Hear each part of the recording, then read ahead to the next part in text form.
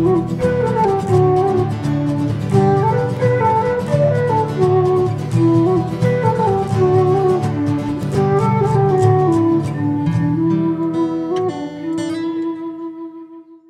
everybody, and welcome back to another Wheel of Time video.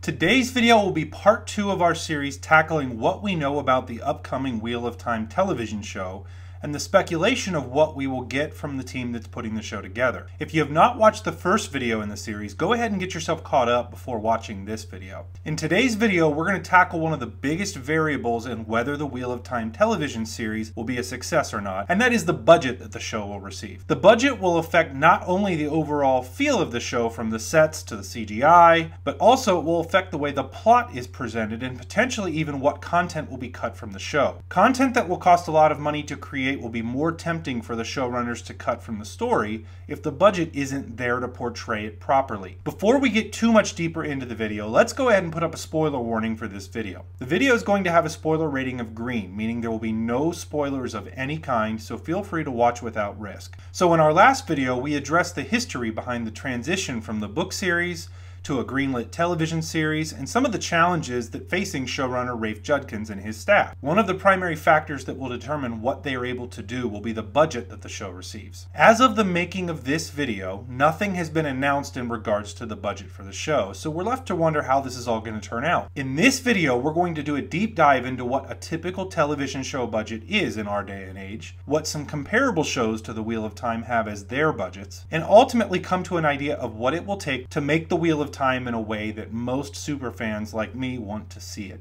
I'll then give you my prediction as to what I believe the actual budget for the first season of the show will be. Let's start by taking a look at what show budgets are used for and some of the factors that affect how high a budget for a show needs to be. Some of the factors in determining how much an episode costs to make are the cost of building sets, production staff, wardrobe, CGI, location filming, general production cost, and paying the actors and actresses, a cost that will increase the more popular the series gets. We are currently in a golden age of television where television media has become one of the best storytelling mediums. Shows like Breaking Bad, Stranger Things, The Crown, and Game of Thrones are setting new bars for viewership and also for skyrocketing budgets. So what does it cost to make some of our favorite television series? Let's take a look at just a few shows that have been popular in the last 10 years to get an idea of what a normal budget for a television show is. During its time, Lost was one of the most expensive shows ever produced, with a pilot episode costing $14 million to make, and subsequent episodes throughout the series costing $4 million apiece. The HBO series Deadwood, a show set in the American Wild West,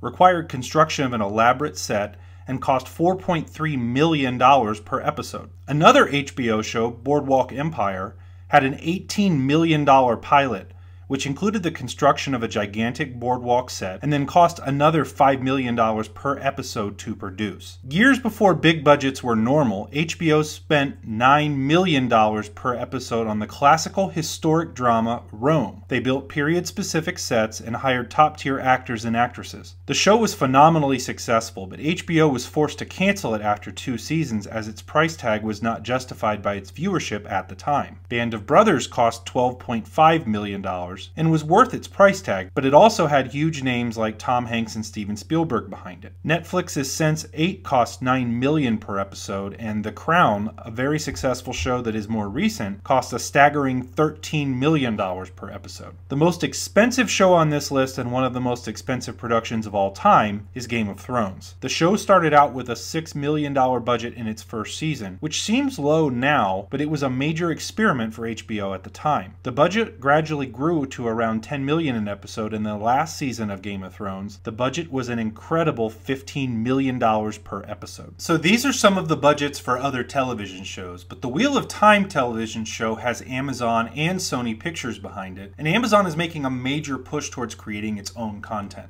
If we're to get an idea of what the budget for the Wheel of Time television show will be, we should ask another question. What does Amazon typically spend on its television shows? Well, lately Amazon is committing massive amounts of money to original programming. They've committed to spending north of $1 billion this year on original content alone, and this is shown in some of the spending they've made on some of their recent shows. Man in the High Castle started off with a $7.2 million an episode budget and grew to 10.7 million in its second year. The Grand Tour, a show starring the crew of formerly from Top Gear, cost a whopping $7.8 million an episode. Sneaky Pete was $9.3 million an episode. And these are crazy amounts of money, but this absolutely pales in comparison to what they're spending on The Lord of the Rings. Amazon spent $250 million just to acquire the rights to produce the series, not including any production costs. It is currently being projected that they will get a $15 million per episode budget, which is absolutely crazy. But something that must be considered with The Wheel of Time is that this is a completed series and we have the full story. Those of us that have been following The Wheel of Time for years want a faithful adaptation and want to see the television show run until the book series is complete, which will likely take quite a few seasons considering the book series is 15 books long. The only way the show makes it that long is if it's profitable for Amazon. Amazon actually makes their money from original content in a much different way than other streaming companies and cable networks. HBO, for example, makes their money from cable subscriptions and individual subscriptions to their service. The better quality shows they produce, the more subscribers and their bottom line increases. This essentially is the same formula for Netflix and Hulu. Amazon's metrics work a bit differently. So how does Amazon make money off of their video services? Well, first, it has the same model as Netflix, HBO, and Hulu. When someone subscribes to Amazon Prime, Amazon collects their subscription fee, and this makes Amazon more profitable. Where they are different, however, is the main reason that they want to drive someone to purchase Amazon Prime is that they make the majority of their money from their retail and web hosting businesses. An Amazon Prime user is far more likely to use Amazon's other services, and this is what makes a television show that Amazon produces far more profitable for them as a company than Netflix and HBO's shows. So this is great, but what does it tell us about whether The Wheel of Time will get multiple seasons? Well, the answer lies in how Amazon measures the metrics for their shows. Amazon measures new Prime users a show brings in by measuring what they call first streams. In essence, a first stream is when a user purchases Amazon Prime and the first video item they watch is for that show. To illustrate this, let's take a look at The Man in the High Castle. This is one of Amazon's more successful shows, and we know it has around 8 million viewers. Amazon announced that The Man in the High Castle's first season brought in 1.15 million first streams, meaning that the first Amazon video content that those 1.15 million subscribers watched was The Man in the High Castle. The metric that Amazon looks for to see if their shows are profitable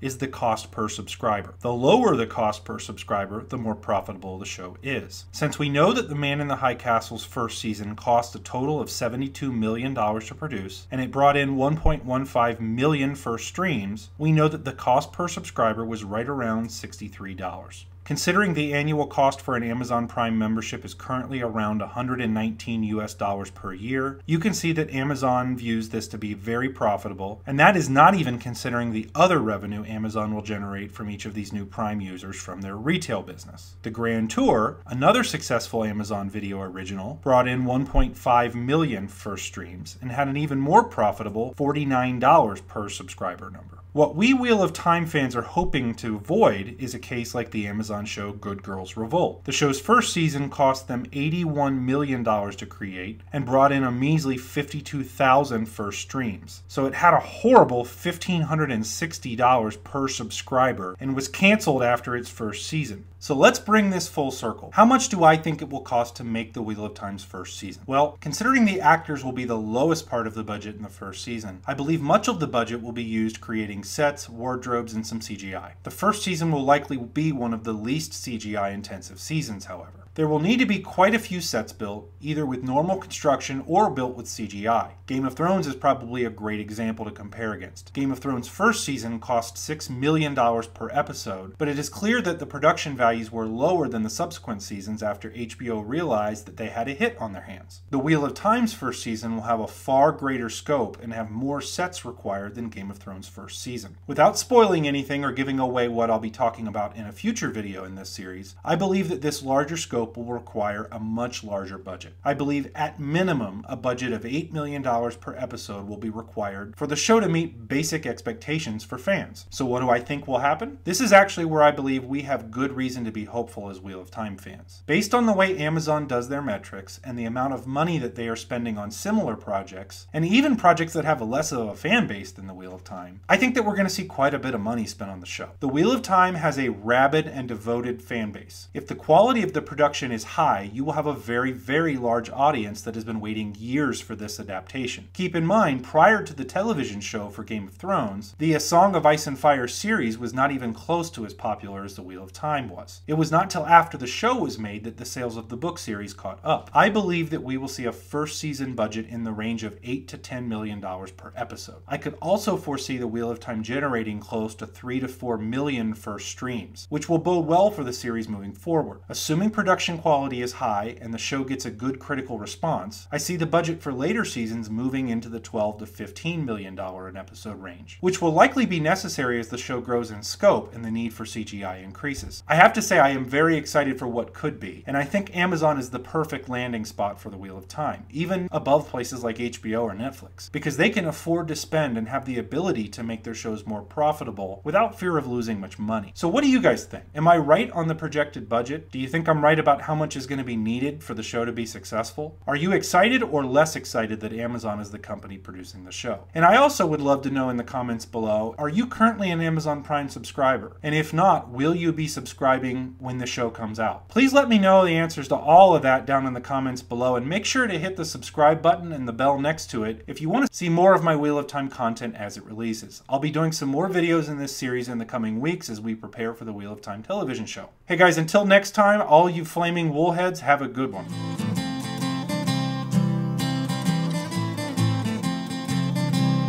Tinker in the kitchen with a job of work to do. My mistress up above, slipping on a rope of blue. She prances down the staircase, a fancy oh so free, crying, Tinker, oh dear Tinker, won't you mend a pot for me?